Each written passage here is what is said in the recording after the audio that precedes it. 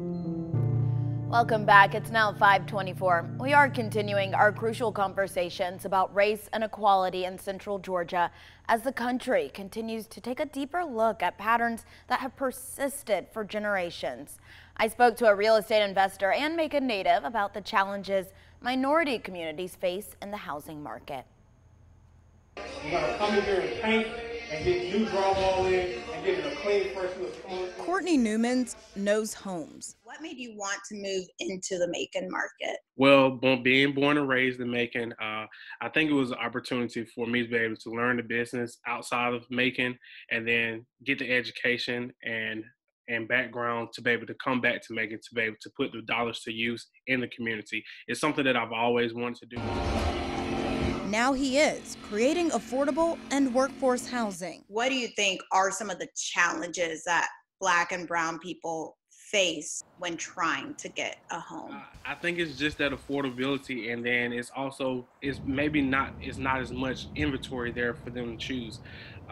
When I was looking at data in Macon, around 16% of the houses are vacant. What will it take to give Black and brown communities in Macon that same opportunity to have home ownership? It's not going to happen overnight. It's going to take something where it's going to be a 10, 15, 20-year initiative, because we have to really drive the income to be able to have home ownership.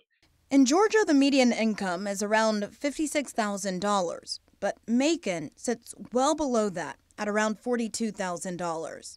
Newman says projects like the Bells Hill and Pleasant Hill initiatives are good, giving people down payment assistance. Also, we have to have education, because as a Black community, we always have been on the trailing initiative behind our counterparts of knowing our access to money, what it takes to get money, and knowing what do you need to be able to be qualified for a mortgage. So I think you still have to have those initiatives by the community to be able to educate and give back, and know and say, hey, what factors does it take for me to be able to go to a bank or a mortgage company to be able to get pre-approved or qualified for the housing process. A lot of people want to get in the rental market and then they get comfortable with say, hey, I have rent here and it's good, but you're not building your wealth.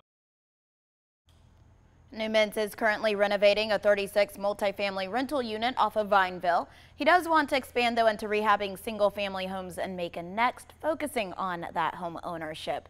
If you would like to see more of our crucial conversations, just visit our website, 13wmaz.com. We'll be right back.